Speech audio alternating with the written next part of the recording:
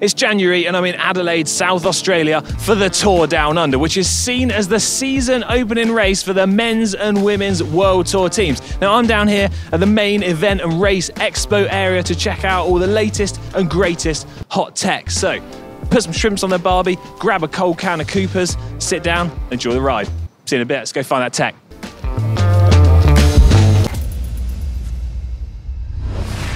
Well, I've been making my way around the bike expo area, which is open to the public. I've also been chatting to all of the pro team mechanics and seeing what's new for the World Tour riders in 2024. Now, I'm going to be making a separate video covering the setups of all the teams, so if you want to see that, subscribe to GCNTech. However, this year sees Campagnolo leaving the World Tour, and we pretty much have Shimano dominating things with just a handful of teams using SRAM group sets. Big gears are pretty much the norm here too, not just 54 or 56 tooth chainrings that many riders are using, but bigger cassettes as well. We're regularly seeing 33 and 34 cassettes used, even on flatter, faster races, and that is in part thanks to the use of 12-speed group sets. Okay, right, first bit of hot tech that I've spotted. It's actually on the Shimano stand, but the main draw here is this Prova. So it's a bike made from a company out here in Australia, in Melbourne to be precise. Now they're using a combination of different materials here. We've got carbon fiber and titanium. The titanium used, well, we've got it in tube form, 3D printed form, and then it's machined as well. So up here at the head tube, we've got a section at the top, which is 3D printed. This main section is machined, and then the tubes are your standard drawn tubes, which are then welded in place. And then if we look at the seat tube, well, we've actually got carbon fiber used here, as well as also at the back of the bike, some really nice looking rear dropouts. Now I believe these are 3D printed as well. Now the joins and the integration of all of these different materials and processes is pretty much seamless on this. The mirror polishing is incredible, the anodizing is incredible, and then up front we've actually got the NV integrated system here. So we've got the fork, the top cap, and the NV handlebar and stem one-piece combination. This is all made out of carbon fiber. Now, I know we said we're at the Shimano stand, so we can't go without mentioning the wheels. These are the Shimano's Dura Ace C36s. But I've got to be totally honest, I just wish they were the slightly deeper C50s, because I think this bike will look even cooler. Right, let's go find more hot tech.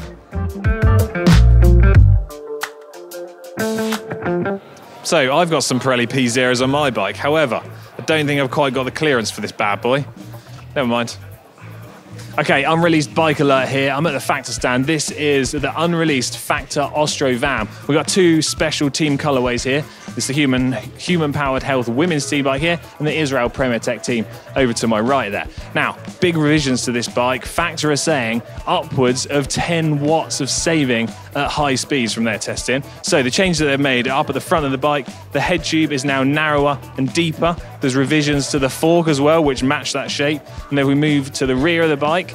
The seat tube has an additional cutout now, which is far more pronounced, sort of bringing the back wheel of the bike in slightly. However, Factor say the geometry remains unchanged. Then up at the seat tube, we've now got a narrower and sleeker design. So the internal battery, if you're running Shimano electronic gears, has now moved from inside the seat post down to near the bottom bracket area, which means there's a little bit more air up there and moves some of the mass of the bike lower down, which is said to improve handling. Also, the wheels are new black ink versions, revisions to the rim, revisions to the hub, and they're said to be 300 grams lighter than the previous version, which again is a significant saving. I mean, could this be the time for Frumi's comeback on this bike? Who knows? Right, let's find more stuff. So I've been drawn back to the Shimano stand because they've actually filled their stand up with a whole load of Australian brands with different bikes here. This one is a Simpatico. What's kind of drawn me to it is the Cerakote coating on the top of it rather than having it anodized. Now, the advantage of the Cerakote finish is it's super resistant to scratches and super lightweight. This coating is only 20 to 50 microns thick. Well, I want to say thick, but it's actually super thin. Now, this stand is full up with really cool brands. We've got titanium, we've got steel bikes, everything is looking super slick and, well, kitted out with the latest Shimano wheels. Right, let's find what other stuff we can see. Let's try win some free stuff on the Oakley stand, come on. Right at the back, we want that. Well, that couldn't have gone any worse, could it? Check out this absolute rocket ship of a bike. It's the giant Propel from newly crowned Australian road race champion Luke Plapp, clearly someone who's got their bike position and set up absolutely dialed in. A couple of cool bits about this bike. Well, the wheels are the first thing that stand out to me. Not crazy deep, but they have got these super wide, super thin carbon fiber spokes, 50mm deep. We've got Corsa Pro tyres, 28mm wide, but also super long and narrow setup on the front. These handlebars, I reckon, are 36cm wide, stem 140mm long. And if you look down the centre of the bike, you've got that absolute massive chainring. Now, most of the pro riders this year are pretty much as a standard running a 54 tooth outer chainring. This bike has got a 56, which is like absolutely mind-blowing by modern standards. Most people, weekend riders, using a 50-34. This is a 44-56 paired up with a 11 to 34 tooth cassette, which again, the 34 cassette is what most of the pro riders are using this year. Colour scheme looks fantastic. I love it, and it's absolutely rapid. Hopefully, the team will hook Luke Plapp up with a Australian road race champion colourway for the rest of the season. That'd be pretty cool. Check this out. It's a bike which I think lots of people are going to be excited to see raced in the World Tour. It's the Van Rysel RCR. Essentially, it's Decathlon's in-house brand. The bike that's being used by Decathlon AG2R Le Mondial team. Now, I think it's looking really cool, and I'm going to throw it out there as the bike of the people, but the World Tour edition. It's got that kind of modern, lightweight aero silhouette to it. Really cool bits and bobs, built up with Shimano Dura-Ace because pro riders are using it. Wheels are by Swiss side, really cool. 28mm wide tyres, super wide rims, and a one-piece handlebar, which is a kind of collaboration between Dada and Van Rysel. It's got a nice little cutout shape on the top. Overall, I'm liking the look of this bike. Weight-wise, it's coming in at 7.5 kilograms, so kind of about the norm for modern disc brake, electronic shifting bikes. And well, I just think it's really cool to see bikes which are perhaps slightly more towards the affordable end of the scale being raced by pro riders. Love it. While the Total Direct Energies team aren't out here at the Tour Down Under racing, I have managed to get hold of the MV Melee bike, which is, this bike is pretty much in exactly the same spec that the team's going to be using. So we've got the MV Melee frame. This is a different color to the team edition. MV wheels, MV tires, MV handlebars, MV fork. It's pretty much the whole MV getup. This is looking super cool, kitted out with Shimano Dura-Ace, and I think it's going to be interesting to see how the team get on this massive change of all of their equipment for the 2024 season. Okay, it's thirsty work, all this hot tech. But we're at the pillar stand. This is their triple magnesium designed to improve muscle recovery, improve deep sleep, and reduce the number of cramps that you get overnight from all this hard work and searching out hot tech and cycling I'm doing out here in Tour Down Under. Right, carry on. The UCI are not going to be happy about this. No way is that allowed. You're going to need your sunnies on if you plan on wearing a set of shoes like this. So these are from Ekoi.